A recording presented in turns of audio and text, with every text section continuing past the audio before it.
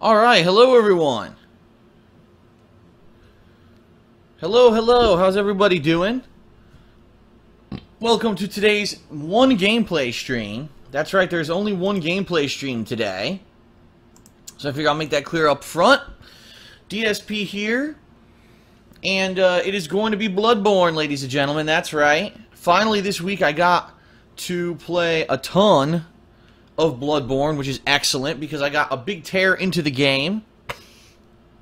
For those of you who have been following along, you know about all the stuff that's been going on. And you see that even though I did do some grinding earlier this week, that I am now at a point in the game where the grinding really doesn't matter. The enemies and bosses that I'm fighting, at this point, I think from what people are telling me, and of course I don't know because I didn't spoil or anything, I didn't look anything up, but people have been telling me on Twitter that the two bosses that defeated me repeatedly yesterday are basically the hardest things in the game. Well, the hardest, let's say this, the hardest fights in the game. There are dungeons, chalice dungeons coming up that apparently are incredibly challenging, but when it comes to just straight up fighting, I am in the two hardest fights of the game.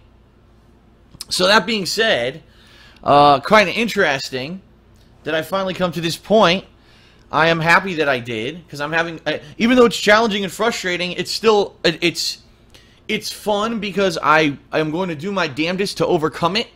You know, yesterday I was a little frustrated not being able to take out these two enemies, but today I am, as they say, redoubling my efforts.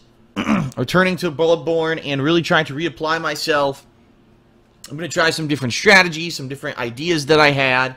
I'll be honest, I thought about this last night. I was thinking about it all night. I was like, man, what could I do with the resources that I have? What could I realistically do that would mix this up and change it up a little bit and possibly, you know, bring me to victory? So I've been thinking about it, and I'm hoping that through sheer determination, through adaptation, and through learning that I can beat these two enemies today. In addition, I would like to try to progress a little bit further into the story and keep going a little bit. From what I'm to understand, I am getting very close to the end of the game. Excuse me. Yeah, from what I'm to understand, once I beat one or two more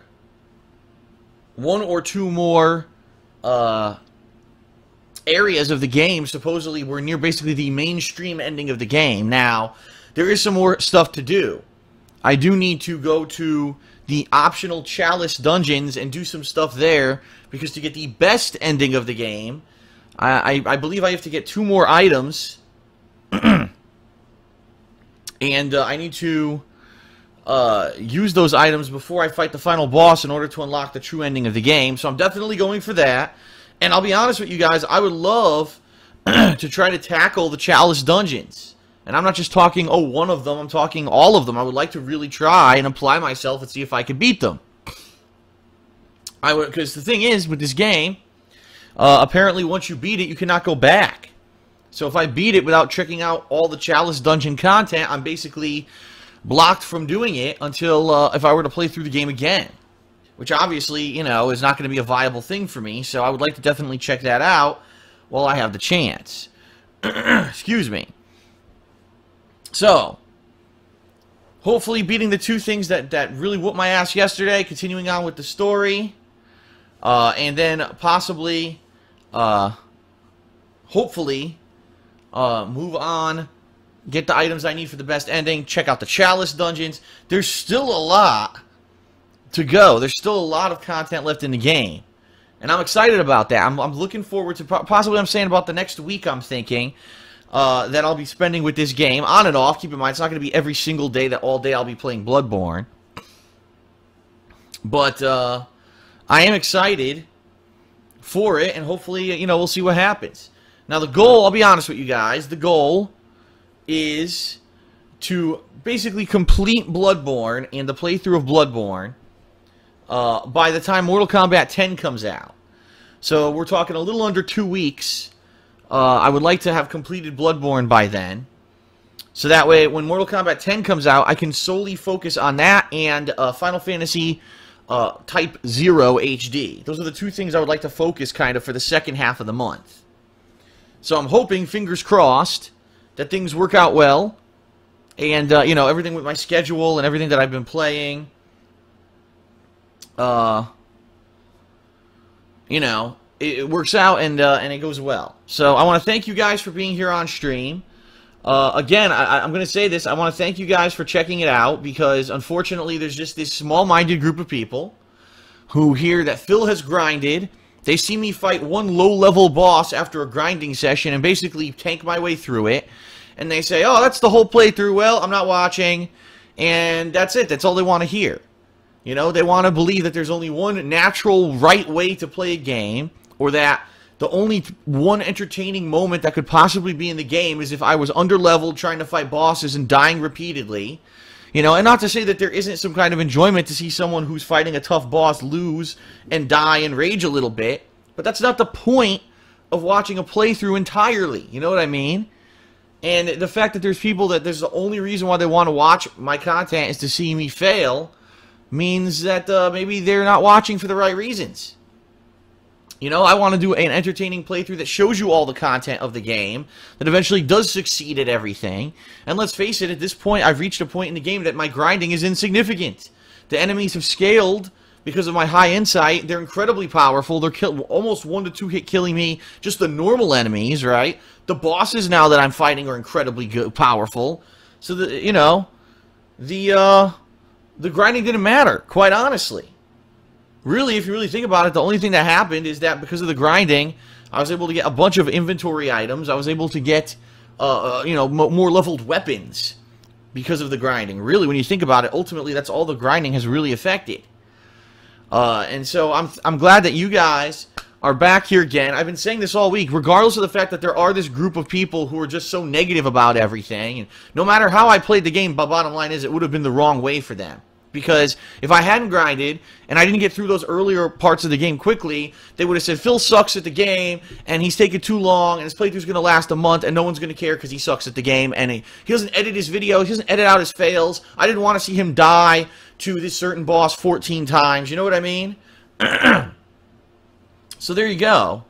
That's the problem. No matter what, people are going to complain. That's the bottom line. They're going to say I did it wrong no matter how I did it. So I did it a different way. I grinded to get past the earlier parts of the game, to get to this better part of the game. And now, of course, oh, Phil did it wrong. So you know what? Like I said, I've been saying this all week. My attitude, I play the game the way I want. I'm having fun with it. And the bottom line is, those people who are here watching every day have been enjoying it. Really, the people who've been here watching the content every single day have been enjoying the playthrough. They're like, wow, I don't understand. Why are people being so negative? Did they not watch when Phil is taking on these optional areas that are really tough? Do they not see that the enemies now are almost insta-killing him? Do they not see these incredibly tough bosses that are insta-killing him? And the answer is, no, they're not, because they're quitters. They saw an early part, an early boss get defeated quickly, and they threw up their hands, meh, and they left. So, you know what it is? It is what it is. There's nothing I can do about that. There's nothing we can do about that. We're gonna be positive. We're gonna walk forward and enjoy this game for the next week to week and a half, as long as it takes for me to get through it. And, you know, we're gonna have fun with it and let them be their negative selves, and whether they watch another playthrough or not, they want to watch some guy scream and yell and flip out and, you know, die 400 times to one boss. Or, no, the truth is, they want some kind of insanely highly edited playthrough where, oh, here's the highlights of my boss fight against this boss. Like, yeah, but where's the real gameplay? Oh, well, you edited it all out. I mean, that's what they want now. This is what YouTube has become, sadly. People don't want genuine gameplay, genuine gamers. They want highly polished, highly edited, you know, scripted comedy. This is what they want. This is, unfortunately, what YouTube has become. YouTube, when it started, was the place for people who don't have high budgets, don't have high production value, don't have producers, right? It was a place for people with just raw talent to display that talent with passion and artistic quality and a love for something. This is where they prospered. Now YouTube has become, throw a ton of money at it, overproduced, overly edited crap. Just like everything else you see on TV and everywhere else. And it's a pain in the ass. I hate that. I hate that. I really do. I wish that, you know, we were back when YouTube was first coming out. You know, people would do a playthrough, and you wouldn't say, well, I don't understand. He died 5 times. He's still going to show that? Yeah. Because that's playing the game. There's a fucking fast forward. If you're bored, you can fast forward or go to the next part. But people are so... They want instant gratification now, right? Instantly teleport me to the one memorable moment of this 5 minutes of gameplay, because God forbid I spend 5 minutes watching what actually happened rather than you show me this one moment out of context that may give me a chuckle. I just don't get it. I mean, again, that's my take, being someone who's been around the block. I like genuine articles. I like people who do something for the love of it. People who play a sport. Sure, maybe they make a multi-million-dollar paycheck, but they actually like the sport. You know, not that they're playing just for the sake of getting paid. That was one of the major things that I actually said I hated about Street Fighter 4. Because Street Fighter 4, my God. Seriously. That game, if anything, revealed the play to become E-famous fad that was going on with YouTube. Street Fighter 4 was a unique combination of people who had been playing Street Fighter for a long-ass time, alright, and really loved the fact that Street Fighter was finally hitting the mainstream, and they played the hell out of it, and they succeeded, and then combine that with a whole group of people who literally just played the game because they wanted to become, like, E-famous, and make a name for themselves, and make money doing it, and it was like, are you serious? And it just killed me. It really did. That whole thing that happened with Street Fighter, of course, then subsequently, Marvel vs. Capcom 3, and every fighting game after was kind of like that, where it was like, I gotta get E-famous, there's gonna be all this drama and shit in the community, instead of just caring about the love of the game. And that kills me.